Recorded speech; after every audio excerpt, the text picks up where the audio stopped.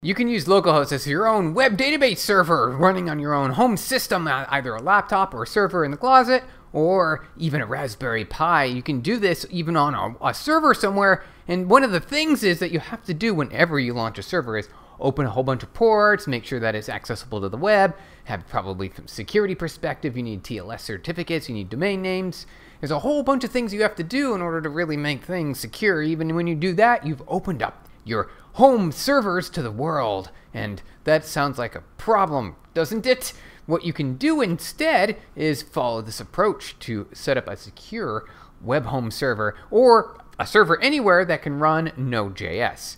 Now, this actually came in a request from AutoGlass that asked how to do this sort of approach with PubNub. How can you deal with sqlite database as a local server at home using PubNub? So we have a walkthrough here. Let's actually just walk through the code. Let's see what this is all about. So the whole idea is we've got a ready-made repository that contains the Node.js server application. It uses PubNub to securely exchange the data between your home server encrypted over the wire, so you don't have to open up any ports at home. And it listens for SQL queries, and then it will execute them. And for demo purposes, or even maybe this is the way you want to do it, is it's an in-memory SQLite database, and then it sends the results back to a client. We actually could just take a look at what it looks like in a demo perspective. We'll do that really quick here. So we've got ourselves a server, so we're going to run npm start, and as you can see here, we've created a SQLite database, and it's going to prepare the database with some test data for us. And then it will open up a listener, which is a secure TLS encrypted connection that will allow you to communicate between whatever client, maybe a mobile app or a web app, and maybe something else, or even another server somewhere, without me having to open up any firewall rules onto my laptop. This is the exciting part. Then what you can do is now you're going to have the app. You'll have an app, you'll be able to make a request to the database. Since we had database data for the test data, we'll just say select star from test, limit 1, and then I can run the query, and then it comes back instantaneously. And this is all over the global network. PubNub's data stream capabilities has an open live connection that is handled through a secure mechanism that doesn't require you to open up any ports. That's the really exciting part.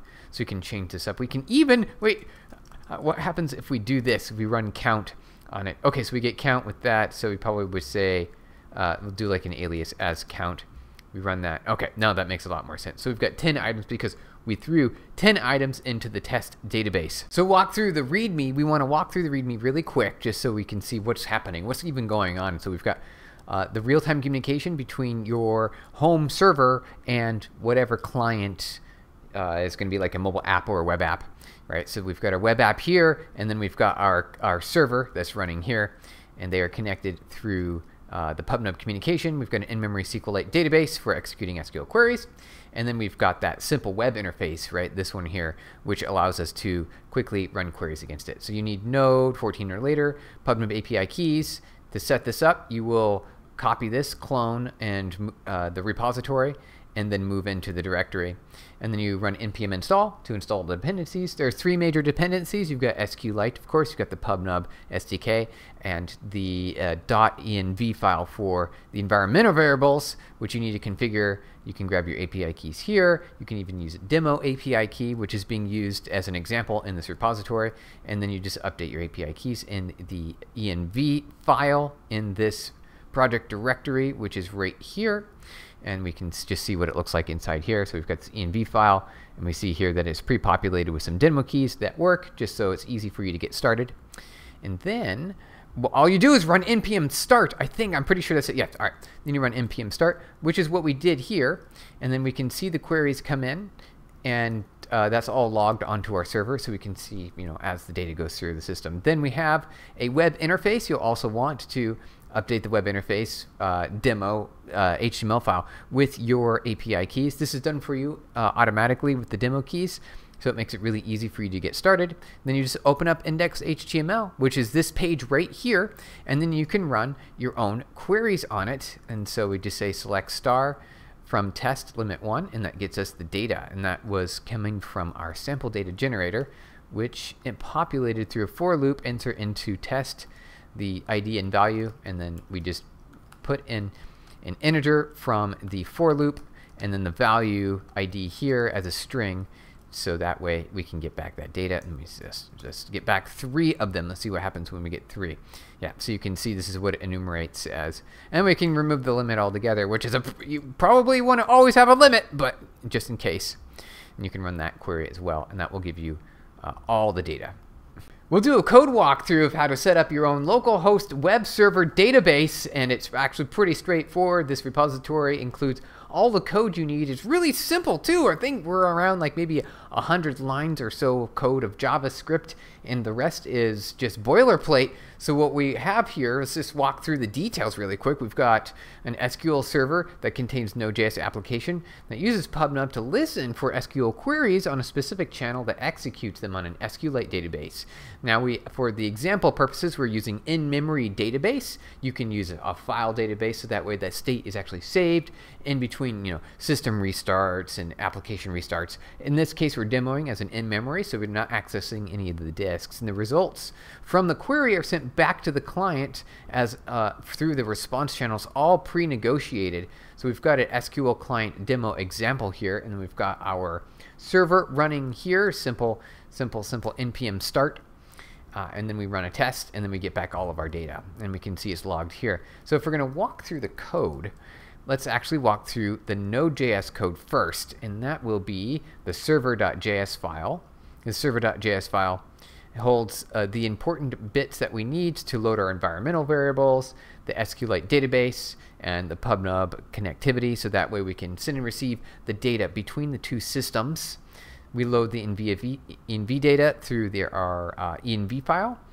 Then we initialize our SDK. We open up the database connection, which is in memory only, right? So we're only doing in memory. You can just specify a .sql file here if you want, and that will give you persistent states. We are also creating a table, a test table, just for demo purposes, and we're inserting 10 values into this database, so that way we can have some data to play with. Then we open up our PubNub listener to receive data from the outside world, anywhere in the world, as long as there's internet connectivity. We get our request data, and this request data will then be used to check for the query and the response channel. Now, this information is required, so we need to make sure that there's a query and a response message as well.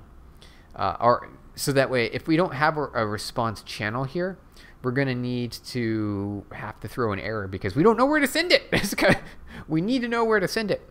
So we run the database query. Then we get the errors, or the errors if there's errors, or rows otherwise. If there is an error, then we will send the error as well back to the client. And if there is, if it's successful, then we'll send back the data. So that's an important aspect there. Then we just open up our channel to the query channel connection here, and then we're done. That was 56 lines of code. That was so quick. That was really straightforward and simple. That's all you need in order to run a home server for your database. Now, if we wanted to see what the client code looks like, it should also be mostly just CSS, I'm guessing, right? Yeah, so we got a bunch of CSS here. We can walk through that. We've got a text area, and then we've got a button to submit and a response element to show the data, right? So we've got our text area, send button, and then a response area. So limit 1. Is my server running? I'm pretty sure it's running. Yeah, okay. Then we walk through, we import our library, we have initialize our PubNub SDK, we have a response channel, and this is important that we want to have a randomly generated channel for, so that way we can have as many concurrent users as we need. We don't have to worry about responses from that perspective. And then we subscribe to our response channel. Then after that, we add a listener, so that way we can process the events and the data coming back to the response channel, and then we populate that response element area, which is this area right here, this gray box. And then we capture the query data through the query element. We grab the value, and then the query is trimmed, and it checks to see if it's empty or not. and then it will throw an alert if there is no query to send. Otherwise, it will send the request to the query channel, and it will include its response channel so it can get back the data. And that's it. That's all it does. And then once this happens, once you submit your query with the response channel, you're going to receive that data back from the Node.js server with the response data, and then you populate the text screen element. So it just works like this. So I can update that to 2, send query, boom, it all works. I didn't have to set up DNS, TLS certs, IP addresses. I didn't have to do any of that work. I didn't have to open up firewall rules. I don't have to worry about security. It's just ready to go. And this is how you can set up a home server with this GitHub repository, PubNub SQLite server.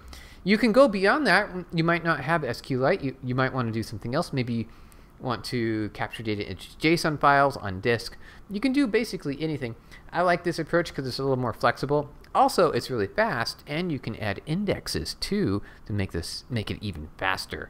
So if you have a lot of data, this will be very performant, and it's really easy to set up.